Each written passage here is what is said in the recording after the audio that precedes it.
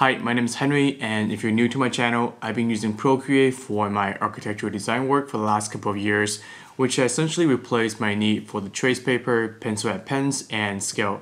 By the way, you can hear my rant about the scale in my other video here. So Procreate isn't exactly designed for architecture, and there are many tools that we're not likely to use, but I've compiled my top 20 tips that I think will greatly benefit architects and interior designers with their workflow. I would say this is more of an intermediate tutorial for those that are already using Procreate, but if you're just getting started, I recommend watching this video here. Tip number 1 is using Procreate's internal grid to help you sketch better. You can turn this on by going into Actions, Canvas, and toggle on the Drawing Guide option. In the Edit Drawing Guide menu below, you can adjust the color, opacity, thickness of the grid, and more importantly, the grid density. This grid feature is very useful if you need to sketch something to scale like a detail. Tip number 2 is assisted drawing, which is an option next to the grid size. Turning this on, you will have the ability to draw parallel to the grid at 90 degrees. I have the double tap function on my second generation Apple Pencil set to enable this option, which makes it really easy to switch back and forth from freehand drawing to straight line drawing. Sometimes I like to use this straight line style more because it's faster than me trying to wiggle my way across the page like no architect. As a side note, if you didn't know this already, you can also turn your freehand into a straight line by holding it down at the end before lifting up your pencil. Cool, right? Tip number 3 is a shortcut to enable full screen mode, which I have set by tapping with forefinger on the screen. Hiding the navigation bar gets me a little bit more canvas to draw, which is even more important if you're using a smaller iPad. I find the 12.9-inch model is most suitable for my own needs, and if you're considering upgrading, I have another video here on which iPad to buy for architects. Tip number 4 is using the reference feature to bring in an external image as a reference. When you are out and about without a computer nearby, this keeps both your reference and sketch on one screen. You can even resize this window to make it bigger or smaller, pinch to zoom, and also move around this window as needed. Tip number 5 is the quick menu customization. I have set this action for this rounded square icon between the brush size slider and the opacity slider. This brings up my 6 frequently used actions like the new layer, alpha lock, reference tool, assisted drawing, and etc. To set up the custom action, just tap and hold the text box and find another action that you wanted to replace it with. Tip number 6 is the copy and paste shortcut. Once you have something selected using the selection tool, you can pull down with 3 fingers to enable this copy and paste menu. This is useful if you need repeating furniture like a bed without drawing it multiple times. Once you make a duplicate, you can use the move tool to move it around, flip it horizontally or vertically, and rotate it as necessary. Tip number 7 is selection tool visibility control action. I know it sounds like a handful. When you have something selected, by default, Procreate makes this mask really hard to see because it's very faint.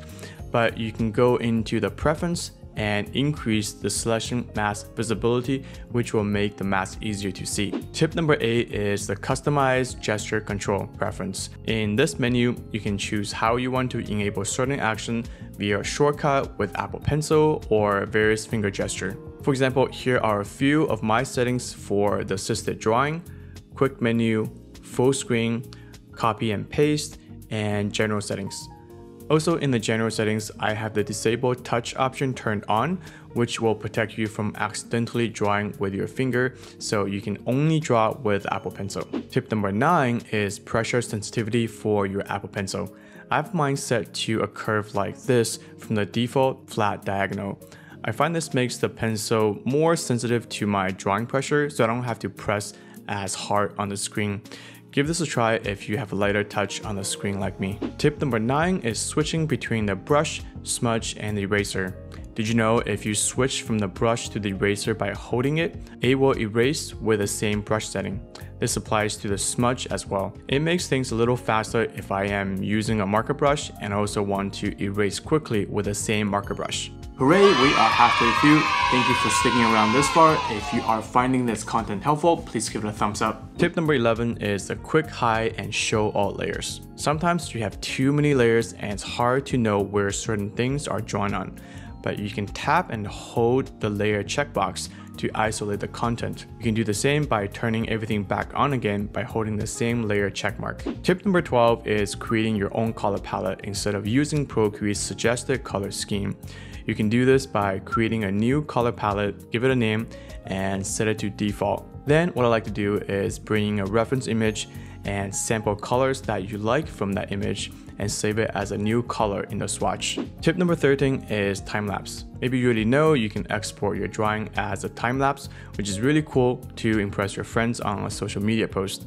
But many of you might not know you can also customize the quality of your exported video from the default setting. When you create a new canvas size under the time-lapse setting, you can choose to export as high as 4K and lossless quality. This will make your exported file a little bigger, but the quality is also much better. Tip number 14 is insert a private photo feature. This is related to time-lapse. When you insert a new photo as a background, you can swipe to the left to insert it as a private photo. What this does is when you export as a time-lapse, this layer will not be recorded. Where this is useful is if you're tracing from a SketchUp background, this SketchUp background will not show up in the recording. Tip number 15 is alpha lock, which is a technique that I use very often when coloring. What alpha lock does when enabled is restricting any new paint to affect only the area of the existing layer. For example, if I'm trying to imitate a watercolor effect for a sky, I will first paint with a singular color and go into my layer option, left swipe as a shortcut to enable alpha lock, and pick another color to vary the gradient in the sky. This technique can be applied to trees and vegetations as well. Tip number 16 is using the multiply blending mode to insert people as a reference into your drawing. I'm not great at drawing people freehand, so what I like to do is go on a website like Mr. Cutout to find the right entourage for my drawing, take a screenshot of it on the iPad and crop it to the area of the person, then copy and paste this directly into Procreate. Since I'm only using this as a reference, I can put this layer on multiply blending mode to get rid of the white background in the image. Then reduce the opacity to find a good location in my composition. Then it's a matter of tracing over it. Tip number 17 is layer masking. This is the same masking technique as Photoshop. You can create a mask for a layer so you can edit non-destructively. For example, if I need to erase something but I'm not 100% sure, I can use the black brush to paint on the layer mask to basically hide the part of the drawing. This is just in case I need to bring it back in the future without permanently erasing it. Tip number 18 is to copy multiple layers to another file. Sometimes you will want to copy more than one layer to a different file. In the layer pull down, you can select multiple layers by touching the screen with one finger and swiping right to select multiple layers. When you're ready to move these layers, hold and drag these layers to another Procreate file. Tip number 19 is merging and grouping.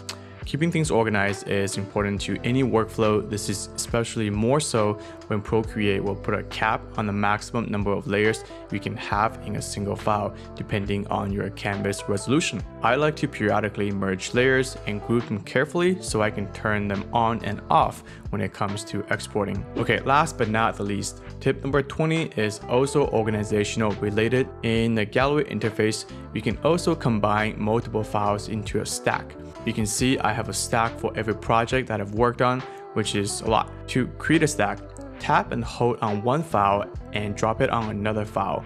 Then you can give it a name. Or you can add a file to an existing stack by dragging the existing stack over a single file. You can also transfer the content of a stack to another stack by dragging it over. Okay, so that was a lot of tips. If you could let me know which one you found most helpful, that would be appreciated. Before you go, make sure you check out some of my Procreate resource in the link below, which includes my brush settings, templates, and study files. Take care and see you next time.